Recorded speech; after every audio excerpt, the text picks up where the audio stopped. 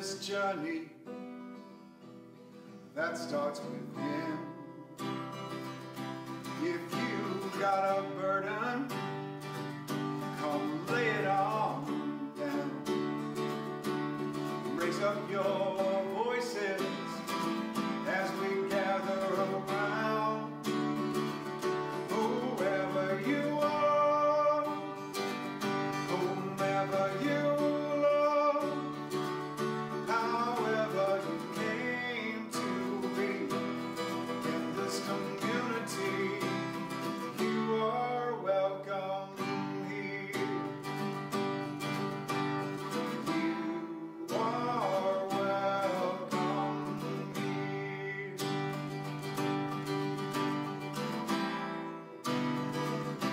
If you are joyful or you're concerned, well, come share your story. Our chalice flame burns. If your heart is broken or you've been disowned, come join our circle and turn off your phone. Whoever you are, whomever you love, however you came to be in this community, you are welcome here. You are welcome here.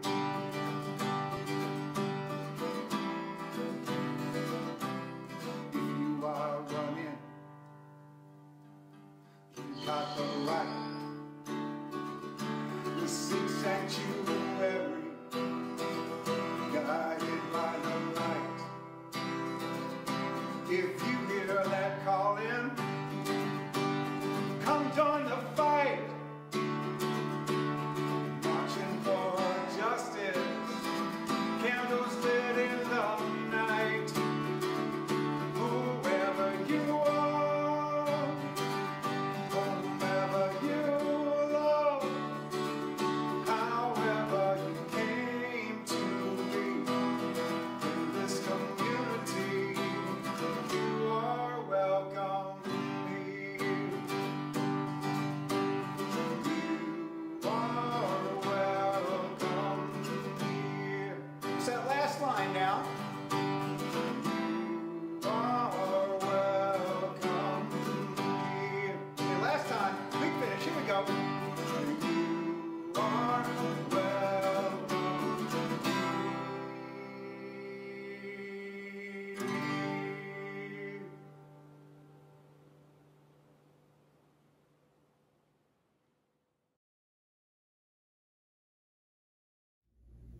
Welcome to the Unitarian Universalist Congregation of Swananoa Valley.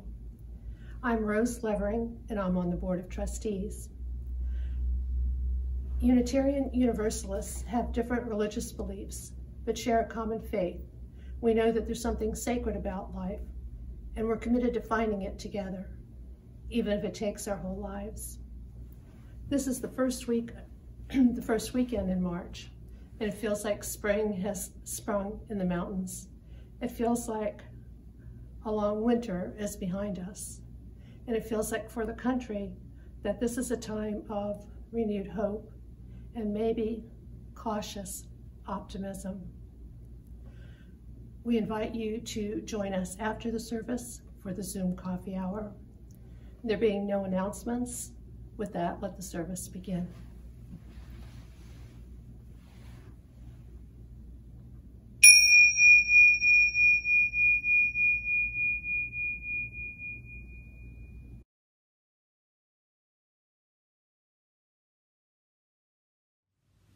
Good morning, friends. I'm Lee Redding. I'm a member of the Sunday Service Associates, and I am the host for this morning's service. Our guest speaker is Eric Bannan from the Raleigh area. Some of you may remember Eric. He's actually performed his service and song for us a couple of times live here in our sanctuary. Eric is a husband, he's a father, he's a singer, songwriter, storyteller. He hosts a live streaming radio program called the Bannan Front Porch.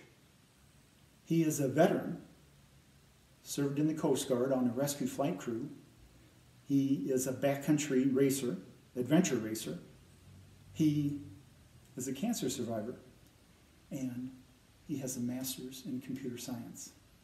Quite a well-rounded individual. Eric, like many artists, has had to adapt in this COVID era, and instead of performing live, he has recorded his stories and his songs in his living room studio. We're delighted to have Eric with us this morning, and with that speaker intro, I'll light our chalice and may our service begin.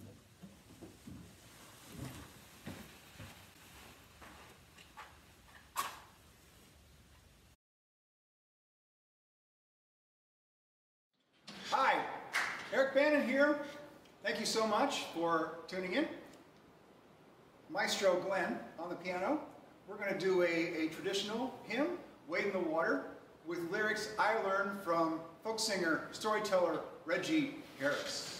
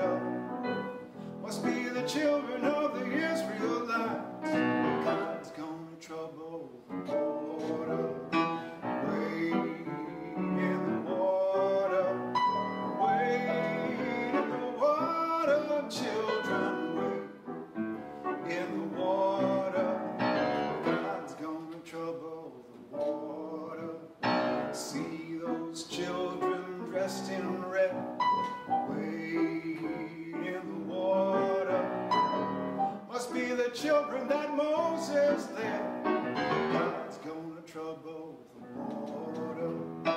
Wade in the water, wade in the water, children, wade in the water. God's gonna trouble the water. See those children dressed in blue, wade in the water. They must be the ones that made it through. God's gonna trouble the water. Sing it now, wade in the water, wade in the water, children, wade in the water. God's gonna trouble the water. See those children dressed in black.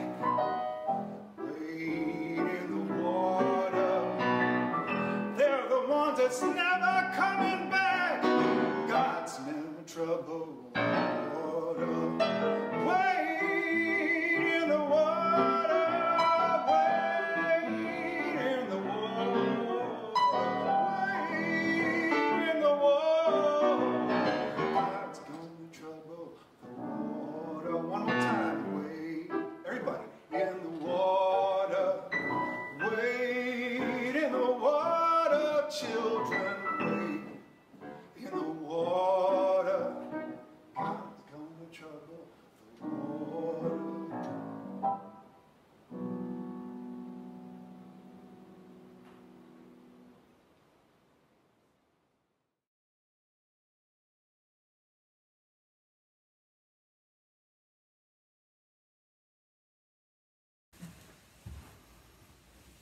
Now is the time in the service when we invite you to connect with our community by sharing your joys, your sorrows, and your concerns. We thank you for in advance for sharing with us.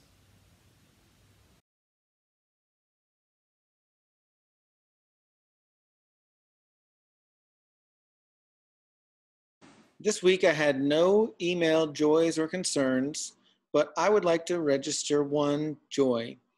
Carolyn Shorkey has been taking over the bulk of the editing and compiling of all of the services that you get to watch every Sunday, and I am very joyful for that.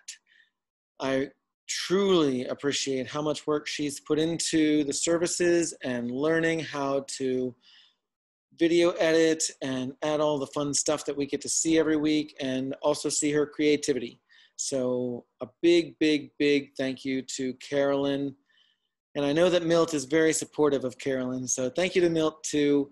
And also I've gotten to partake in many treats that Milt has provided over the past few months. So thanks for that as well.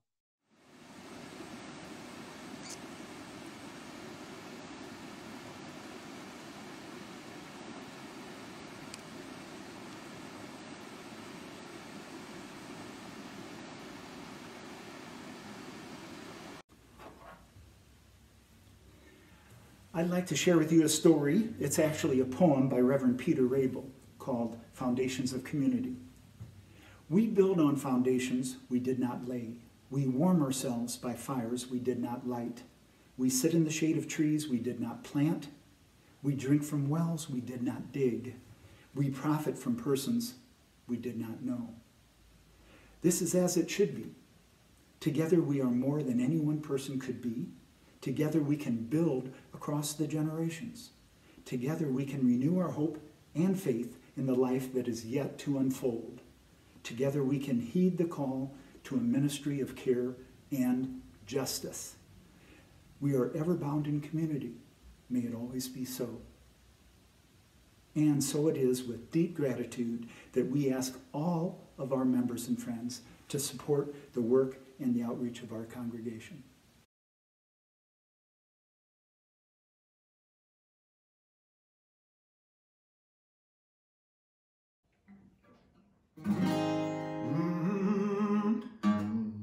I'm gonna wake the birds up with a song, soft at first, gonna finish strong, gonna sing the sunrise through the trees,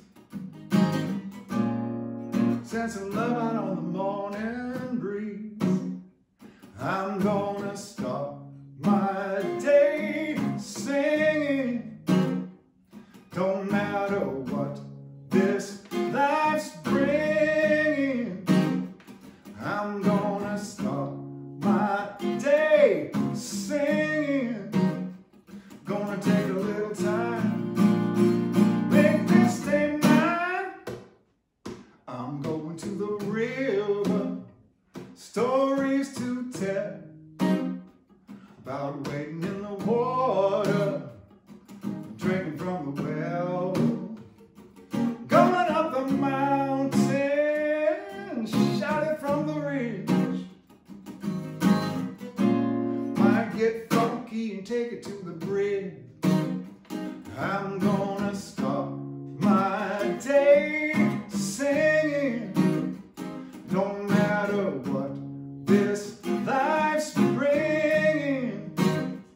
I'm gonna start my day singing. Gonna take a little time, take this day mine. Oh, I hear my workday calling, but God loves it when we sing. So won't you join me? Help me do my thing and start my day singing. It don't matter what this life's bringing. I'm gonna start my day singing. Gonna take a little time, make this day mine.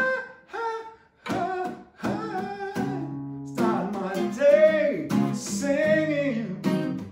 It don't matter what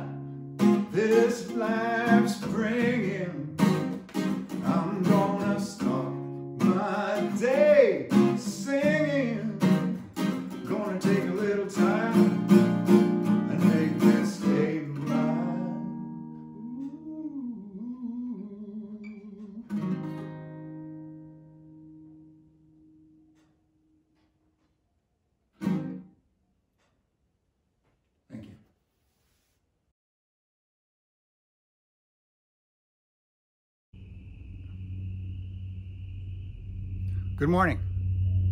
My name is Eric Bannan. Today's message is reclaiming the sacred in our day-to-day lives.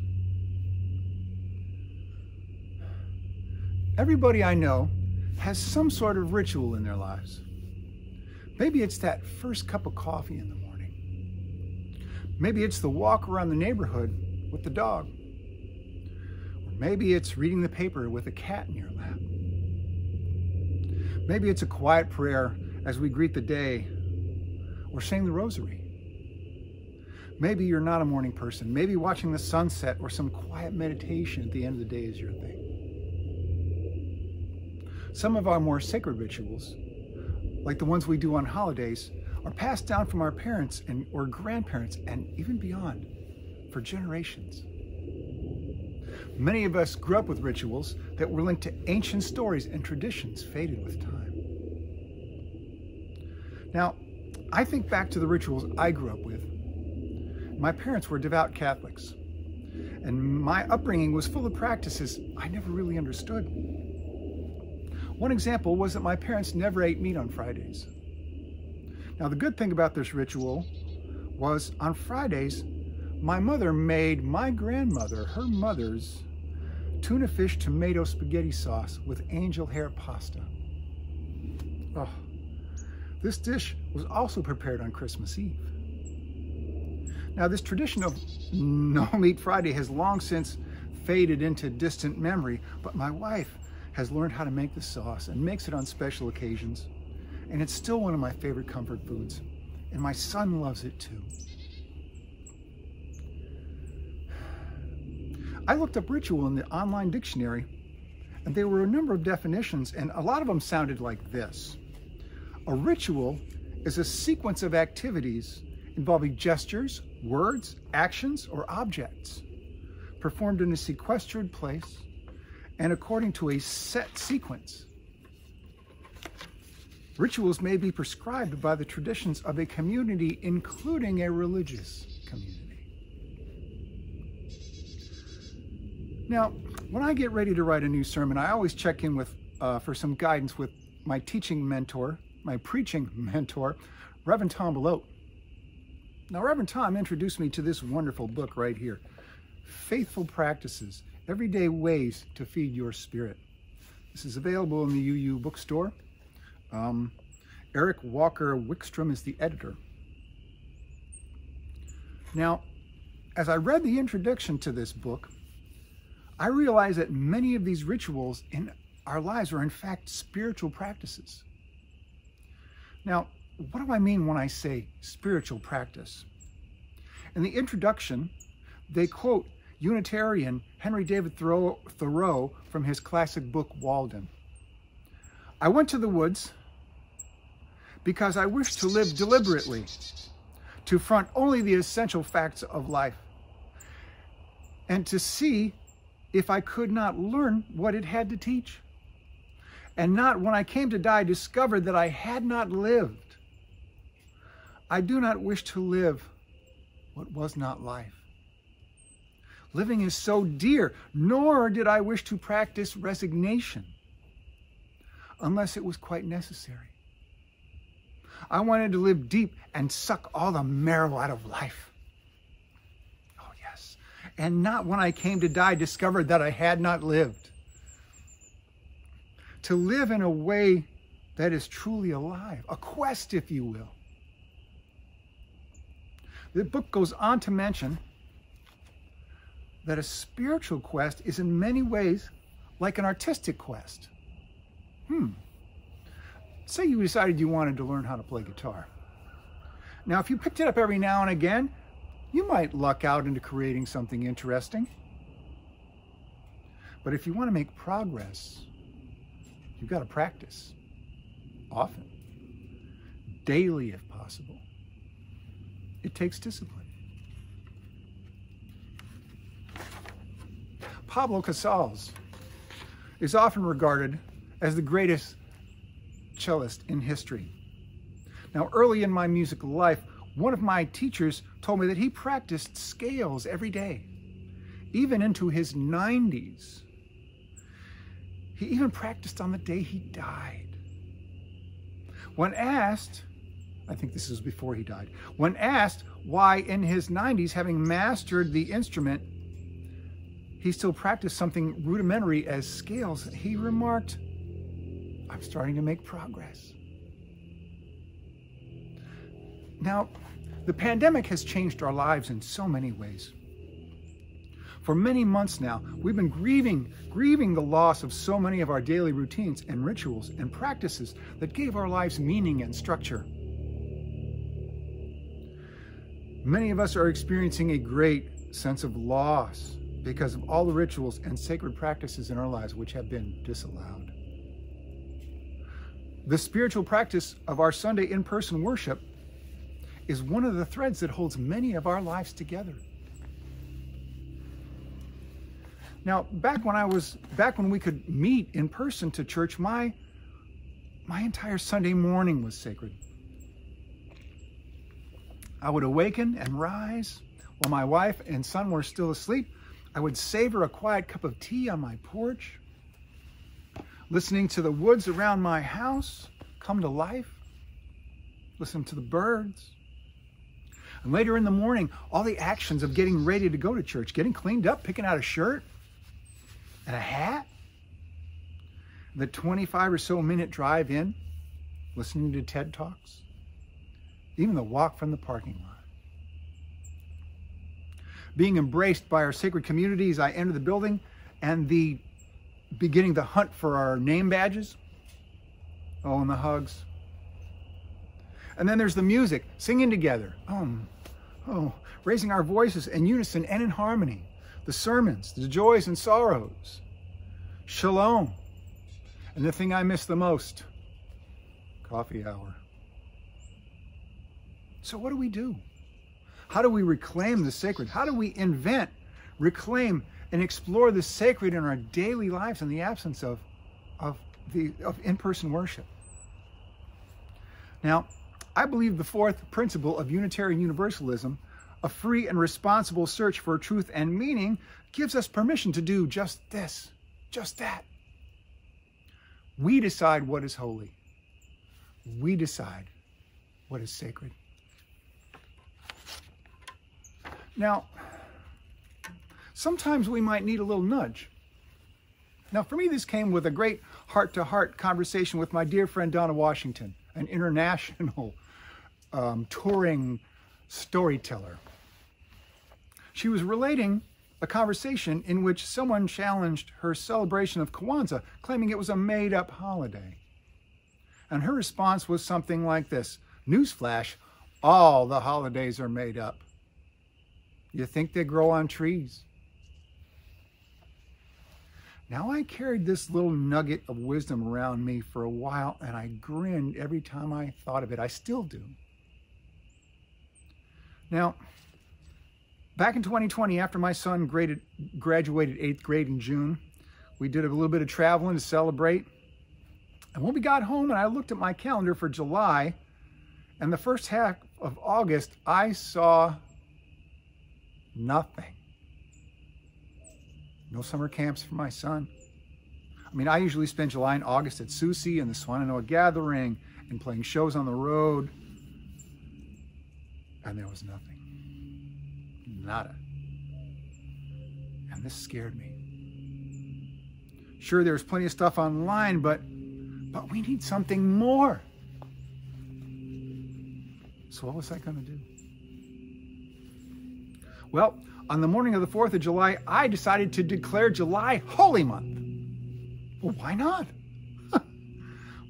What's more sacred than this moment right here, right now? I started thinking, okay, how do I celebrate this new holy month? I need a new daily ritual. I need a spiritual practice. So I decided that I would arise at 5 a.m. every day. I would have a quiet cup of tea, I would lace up my shoes, and walk up my driveway into our cul-de-sac to greet the dawn. I live in rural Chatham County, and my driveway's a pretty good walk. Now, in my house, summer means sleeping in, especially for my teenage son. So I started getting up at 5 again, and So I'd gotten out of the habit of waking up early. So at first I struggled with the old 500, wake up. But after a week or so, my eyes would open automatically at 5. Oh yeah. As I got into the second week of my new holy month, this ritual of getting up early became the highlight of my day. That first cup of green tea in the morning became part of my ritual as well. I would set out a clean mug, an infuser, a teaspoon on a colorful, precisely folded dish towel so it would be ready for my use. As the month went on, I would start looking forward to bedtime in anticipation of awakening the next day to greet the dawn. I would prepare my tea set before I went to bed. This became part of the ritual. I would clean and declutter the kitchen so it would be welcoming to me in the pre-dawn hours. Yes. Cleaning your kitchen can be a spiritual practice. It's all about your intent. Now, sunrise is around 6 a.m. in July here. So at about 5 minutes till, I would walk up my driveway and stand in the cul-de-sac and look at the morning light streaming through the trees. I mean, how many of us set aside time for yourselves every day? Let me try that again. How many of you set aside time for yourselves every day? How about every week? How many of you take a Sabbath? Speaking of Sabbath, rest is one of my favorite spiritual practices. Now, one of the things I miss about my 9-to-5 IT job was the structure it gave my life. I knew that every weekday at 11:30, I was going to lunch. Lunch was important. Unless the place was literally on fire, I was out the door with a book under my arm, heading for one of my favorite local restaurants. Was this a ritual? Maybe. Was it a spiritual practice? Maybe. It gave my life structure. It gave me some time to myself away from staring at a computer screen in a beige cubicle. How many of you intentionally make time for yourselves every day, even a few minutes? I recall a sermon by Reverend Lisa Garcia Sampson entitled "The Courage to Rest." She talks about how our first principle of affirming the inherent worth and dignity of all beings is often simplified to be viewed as the way in which we treat others. It's used as the basis for our social justice programs. And she goes on to say, and I'm quoting here, before being about anyone else, that the first principle is about us. It is the place from which our faith unfolds. Not because we are more important than others, but the way we live in this world, the way we love in this world, begins with the way we love ourselves. The way we live in this world, the way we love in this world, begins with the way we love ourselves. As Unitarian Universalists, we decide what is holy. We decide what is sacred. We can make our own rituals, even our own holidays. So how will you reclaim the sacred? Your life may already be filled with the spiritual practices. Some you may recognize, some you may not. So I encourage you today, and every day this week, to take some time to yourself and see the sacred in your daily life. Amen. And may this be so.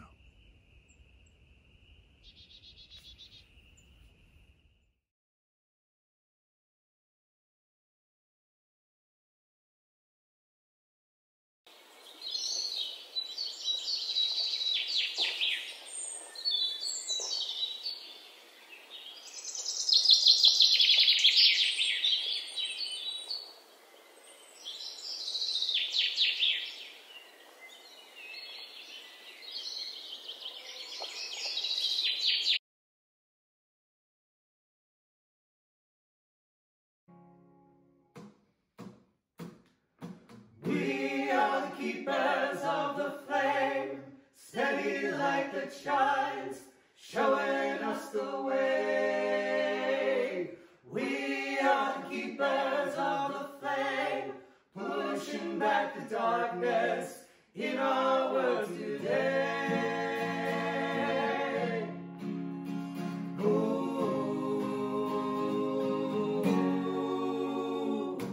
We believe that simple acts of kindness can build a bridge across the river wide, standing up to those who have been blinded to the good that we all have inside.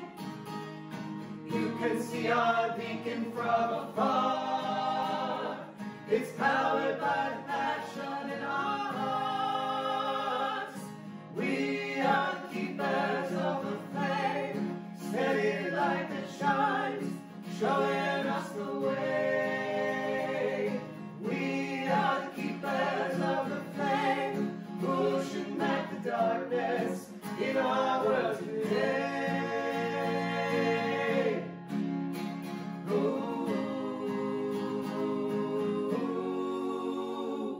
You can hear the spirit in our voices, rising up together in a choir.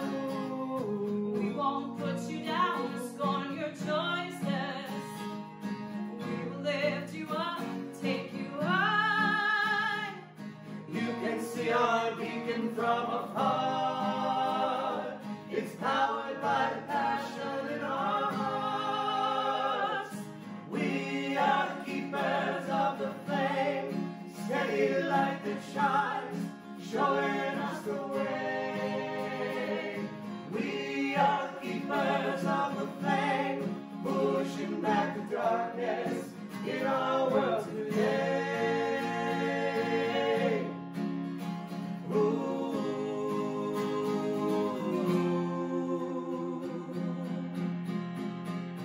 So where we go from here? Let's love decide, not hate, not fear. No, no, no, not fear. No, no, no, not fear. No, no, no, not fear.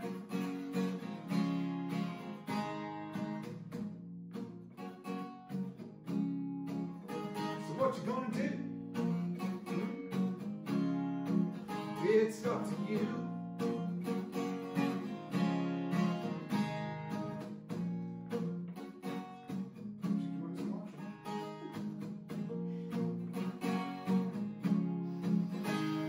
So won't you join us marching, banners held high, moving forward from this holy ground, speaking truth to power, won't be denied, won't be stopped, won't be shouted down. And you can see our beacon from afar. It's powered by the passion in our hearts. We are the keepers of the flame, steady light that shines, showing us the way. We are the keepers of the flame, pushing back the darkness in our world today. Pushing back the darkness in our world today. Pushing back the darkness in our world today.